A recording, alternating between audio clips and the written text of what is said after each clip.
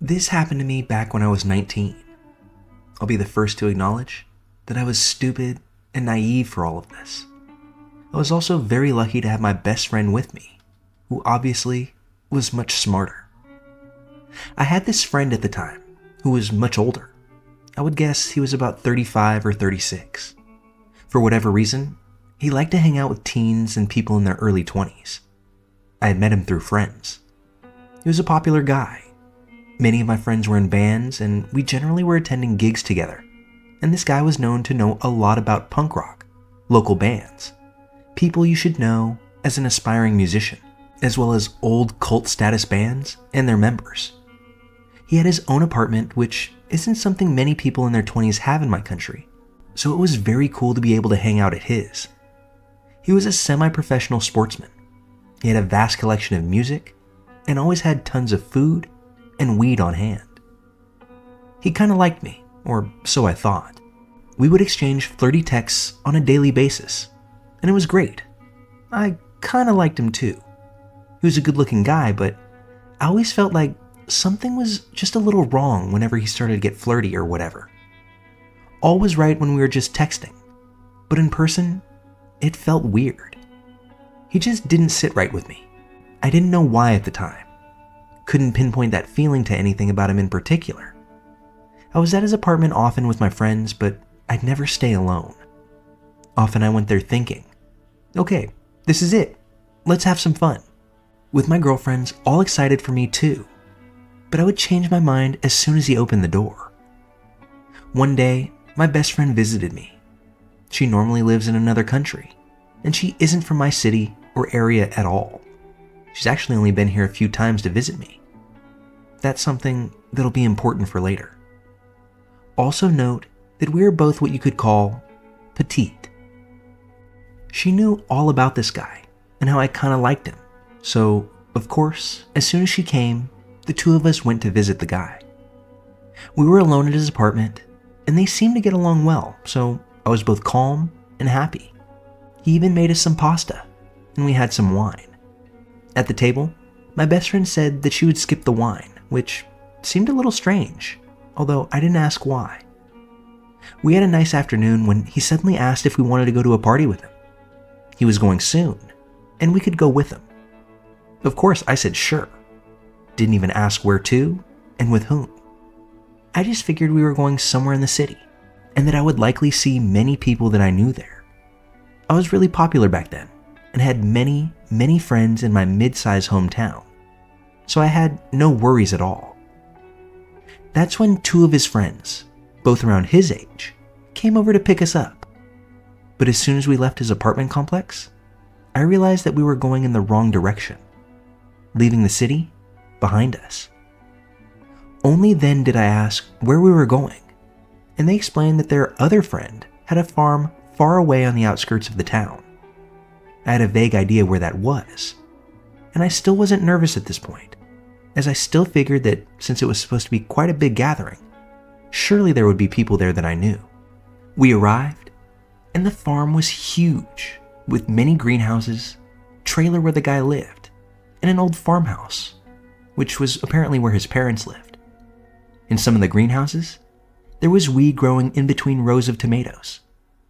Apparently, this guy was the supplier that my friend always had his green from.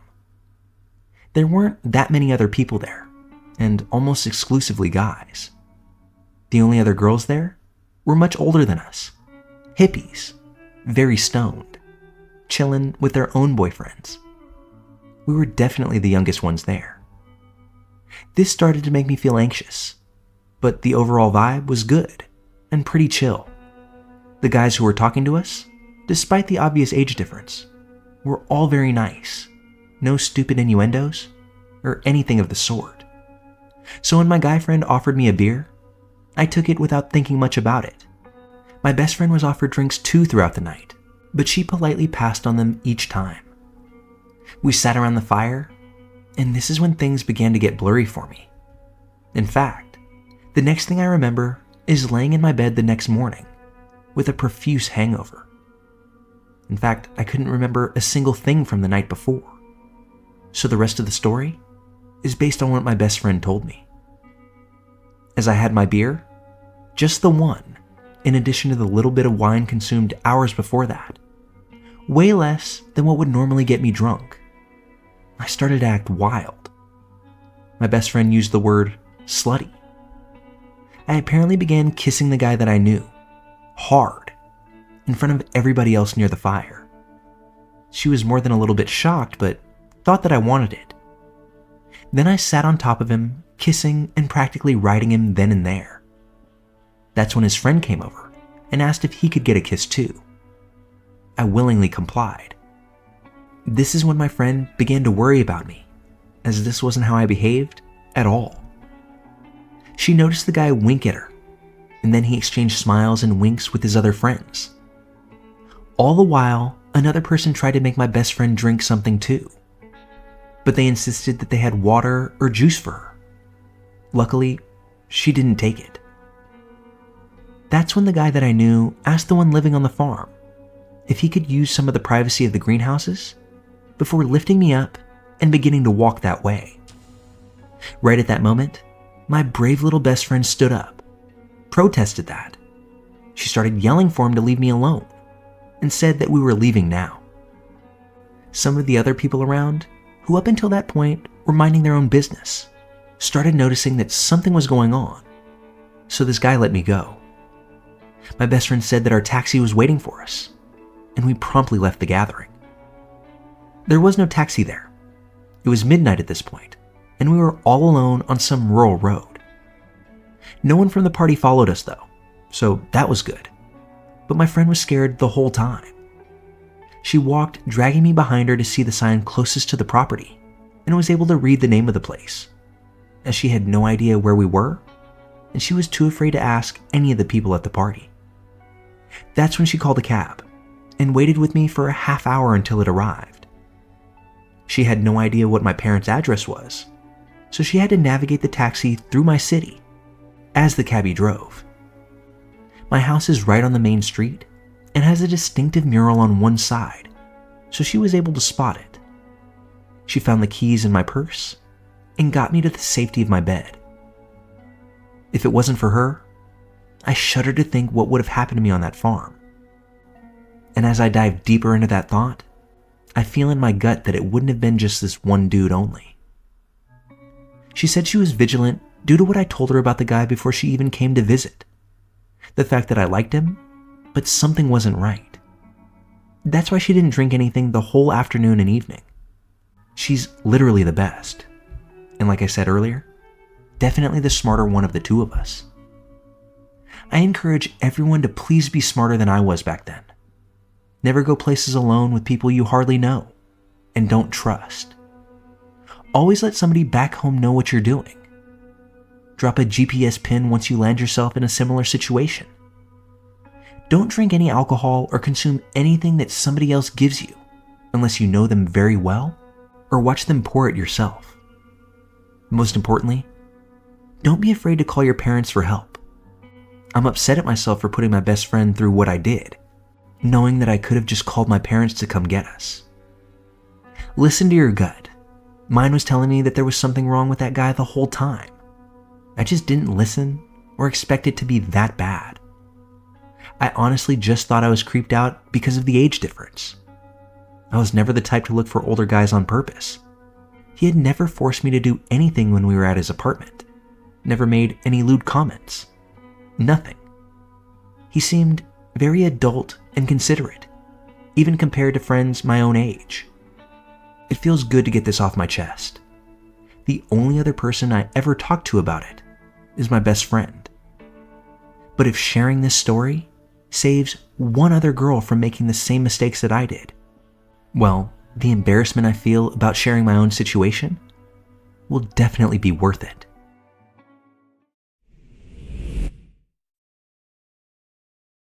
My story takes place around 2004. I decided I'd had enough of the bitter cold Rocky Mountain winters. I'd spent most of my time since I was around 16 listening almost exclusively to Jimmy Buffett music, except for small breaks to listen to things like Journey's greatest hits. Jimmy was pretty much my entire musical life. I would listen to him talk about these far-off places and these great adventures and weird characters that he'd come across. I read his books, which talked about pretty much the same things. I read interviews where, you guessed it, he talked about all the same things. So my young 22-year-old brain was filled with these ideas that adventure was out there waiting for me, that all I had to do was go out and find it. Why was I rotting away in a frozen hell when there was so much more to see in more tropical climates? And it was this thinking that led me to pack everything I owned and stick my thumb out on the interstate. I was headed for Mobile, Alabama, which is Jimmy's hometown. Then I'd be off for Florida, where most of his songs are based. Then, well, the possibilities seemed endless from there. Maybe I'd find work on a boat in exchange for passage to some tropical place like Jamaica. You can go ahead and laugh at me. It's been around 20 years, so wisdom and life experience has allowed me to see clearly just how stupid I was for all of this. I can take the ribbing, but more on that later. My journey took me through Texas and Arkansas. There were many funny stories along this journey. However, those fun stories are not the focus here, because there was nothing sinister about them. Along the way, my journey took me down to South Louisiana and Interstate 10. When you head down that section of highway between Lafayette and Baton Rouge, you have to pass over the Atchafalaya Basin, which means crossing over 18 miles of swampland via bridge. According to various sources, this bridge is the 3rd longest in the US and the 14th longest in the world. That's a lot of bridge. And the shoulder of the road? Virtually non-existent. From what I've been told, police are quick to nab anyone foolish enough to try crossing the bridge on foot. So I was stuck, for hours, on the Lafayette side of the bridge, doing my best to thumb a ride across. Eventually, I was successful, and this is where things start to take an unsettling turn. A white van pulled up. When the door opens, there was no one in the vehicle but a single old man. He looked to be in his late 60s, maybe early 70s, quite obese, and wearing nothing but a pair of shorts. I climbed in and thanked him for stopping. As we took off, When the Sun Goes Down by Kenny Chesney and Uncle Kracker was playing on the radio. Due to the events that followed, I have forever lost any liking that I held for that song. We were headed across this massive bridge with nowhere to stop and nowhere for me to go. That's when the man started looking at me like a dog might look at a particularly meaty bone. It was making me uneasy already. "Hey boy," he said in a thick Cajun accent. "You got a big dick?" "Excuse me?" I asked. I stared back at him, then out the window of the moving vehicle, realizing there was no escape route. "I'll bet it's pretty big," he said, smiling at me. "I really don't want to discuss this with you," I said. "Nothing but guardrail on the right and swampland below that. Jumping out here would surely be deadly." "I'd sure like to see it," he said. "No, I don't think so," I replied. What I was thinking was, you can wish in one hand and crap in the other, and see which one fills up first. But undeterred, the man went on. "I'd sure like to take you to the swamp." Oh hell. If I'd once thought, and I can't remember if I actually did, that this situation couldn't get worse, I would have been so incredibly mistaken. "No, I don't think so," I repeated. "Oh, come on, boy," he insisted. "It'll only take about half an hour." Please understand that I'm making his English clearer for those listening, but it was thick Cajun, as I've said before, so mixed with his drawl and the context of what he was saying, it made it way creepier. At this point, the man had asked to see my genitals and expressed his desire to take me deep into the swamps. I couldn't help but wonder if he was even going to give me a choice, or if he was just going to take me there by force. If he did, I'd be virtually helpless. I wasn't from there. I didn't know the area. I certainly didn't know the layout of the swamps. I would have been at his mercy for him to do with me as he pleased. And whatever it was that he pleased took a lot of forms in my mind. Would he take me somewhere and assault me and then feed me to the alligators?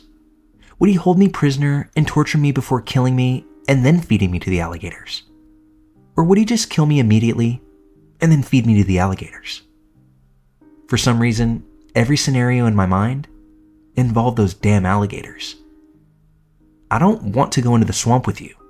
No, I said as firmly as my overwhelming fear would allow for. As I'm here telling this today, it goes without saying that I didn't end up as gator bait. He didn't take me forcefully into the swamps. He didn't do anything to me physically.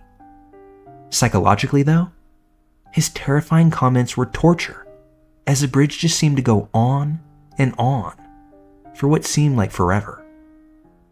When we finally reached the other side and he let me out, I thanked him for the ride as politely as I could manage. Once he pulled away, I could have fallen down and kissed the ground. I was safe. I wasn't dead. My journey continued for several more days until I ultimately ended up in Bay St. Louis, Mississippi. There was another incident before I got there when I was picked up in Walker, Louisiana, by a man who wasn't so much creepy as he was potentially dangerous. But by the time I ran into him, I was physically exhausted and dirty and hadn't had decent rest in days.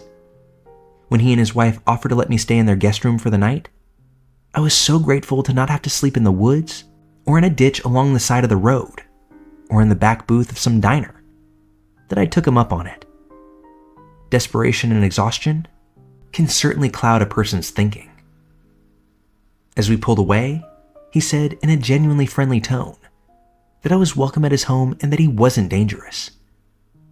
I truly believed him until he pulled out a gun from between the seats and warned me that I'd better not be dangerous either. Oh boy. Why did I still go with him? Exhaustion and desperation, like I said. So I'm in the guest room of this trailer, in a comfortable bed for the first time in what I'm pretty sure was a couple of weeks. I'm relaxing there when his sister comes over. I don't see them being in a bedroom, but I hear them in the living room. She's talking through thoughts about wanting to unalive herself, wanting to die, and that's all she keeps talking about. Wanting to die and wanting to be the hand that extinguishes her own life. Finally, I hear the man get fed up and snap back. "You want to die? You want to die?" he screams. Then I hear the unmistakable pop of a gunshot. Oh my God. There are several seconds there where I'm again terrified for what's about to happen to me. This man just shot his sister, and I'm here in the house with them, potential witness. I look up at the window, wondering if I could possibly fit through it to escape, but I cannot. Then I hear her speak up. "You just shot a hole in the ceiling." So apparently, he hadn't shot his sister. He was just a trigger-happy lunatic who had shot around into the ceiling to emphasize his frustration. To be fair, aside from this, they were actually very nice people. After the commotion, I ended up staying overnight anyway. Call me stupid if you like, but I was that tired. His wife took me back to the interstate in the morning. We had a nice conversation along the way. Although I would never stay there again. Ever. 1-star rating. But my hosts were very polite. When I got to Bay St. Louis, I ended up getting picked up by a lady who lived in Mobile, Alabama, who ended up taking me in, and I see her as my foster mother to this day. I absolutely love her to death. This horrific trip ended with me finding a new life and a new family. So there's a silver lining to every dark cloud, I suppose. Her husband, who I see as my foster father, has never stopped giving me grief about any of this. In the 20 years, he's never tired of it either. He especially liked to rip on Jimmy Buffett, an artist he personally despises, and he refers to him as Jimmy Buttplug. Did I learn anything from this? Well, if you're asking if I learned not to hitchhike, no. I went on several more journeys over the years before I finally decided that I'd had enough adventure. Someone will surely think I'm stupid for this. Young people tend to be stupid, so there's no argument here. If you need any further proof of this, just watch MTV's coverage of Spring Break from the 1990s sometime. Watch how dumb all those young people act as they party on the beach. As a word of advice to those who might be considering hitchhiking, just don't. You can meet a lot of really interesting people. You can have a lot of positive experiences. But you could also end up getting picked up by a maniac. And you just might not be as lucky as I was.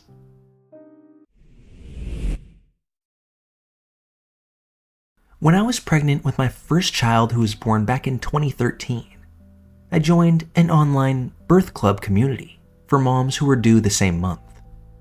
Eventually, this led to a smaller Facebook group which allowed for more personal conversations. As you can imagine, being in a group of people whose only common connection is when your kid is born can lead to coming across some very interesting characters who you would have probably never interacted with otherwise. Anyway, over time, bonds were formed and moms shared a lot of their daily life, whether it was about the kids or otherwise. Among this group was a woman named Leslie. Almost a year after our February 2013 babies were born, she announced another pregnancy and that she was due in June of 2014. Of course, everyone congratulated her and were looking forward to new updates. Leslie mostly posted about her everyday life with her twins, annoyances on living with her sister-in-law, feeling stuck, how she and her family were really struggling for money, and how she couldn't wait to be able to move into their own place. These posts about their financial issues got more and more detailed and frequent, and some very kind people from the group sent baby supplies to try to help out a struggling mom. With her due date approaching less than a month away, another mom posted and tagged her to check on her and ask how everything was going, since Leslie had seemed to completely stop posting and commenting in the group. Not hearing anything back, someone got the bright idea to Google her name, Leslie Villatoro, and that's when a news story popped up. About 3 weeks prior to this post, Leslie was arrested for her connection to her boyfriend's attempted murder of a woman in their town. This sent the entire group down a rabbit hole of Facebook investigation and trying to piece together the story until all the details came out and Leslie's trial started. Leslie's side is that she was dropping her boyfriend Chad Horn off to a friend's house and was waiting in a nearby park to pick him up when he was done there, that she had no knowledge of what he was actually doing inside. She had her twin 1-year-old daughters and nephew in her car with her, and obviously 9 months pregnant at that time. The real story is that she was his getaway driver, that Chad had been hired as a hitman to kill the woman that he was dropped off to. Leslie had purchased supplies that Chad took with him to use in the attack, which were what ultimately led her to a guilty verdict in being complicit with the crimes. Chad forced his way into the home at gunpoint while this woman and her 2 children were home. He made her go out and start her vehicle while he stayed inside with her kids. And when she came back, he bound her hands with zip ties, slit her throat, and fired a single shot at her, which he missed, before fleeing the woman's home in her Chevy Tahoe. The woman survived all of this and was able to get to her neighbor's house for help. Chad called 911 twice to try to report 2 made-up shootings at different locations in an attempt to lead the authorities away. There was ultimately a police chase, with Chad crashing the stolen car before taking the easy way out. Over time, it was learned that there was a suspect who may have hired Chad for the hit on this woman, but no evidence has been found on him, even after dozens of search warrants have been issued. After much Facebook stalking from the group at the time of this trial, we suspected that it may have been this woman's ex-husband. Just speculation though, as none of it has ever been confirmed. She was married to a woman at the time of this hit, and I'm assuming her children were from a previous marriage. Again, all speculation, but this seems to be the likely answer for me. There was a lot of doubt surrounding Leslie's trial. Some jurors that gave a guilty verdict came out later and said that they regretted it, and they wish they could change it. That she shouldn't be held accountable for Chad's crimes and intentions. I personally believe that without a doubt, Leslie knew what Chad intended to do. I think their sole motive was money, with all of Leslie's posts in the group about their financial struggles, and she was growing more and more desperate to get out of the sister's house because nobody was happy there. Whether or not she knew the details of this family or would have agreed to help knowing that the woman's young kids were also home, who knows? But I do believe she knew that her role was to be the getaway driver for Chad. Leslie was found guilty in 2015 for her part in the attempted murder, burglary, kidnapping, and sentenced to 43 years in prison. Safe to say that by the time she gets out, she will no longer be welcomed in that Facebook group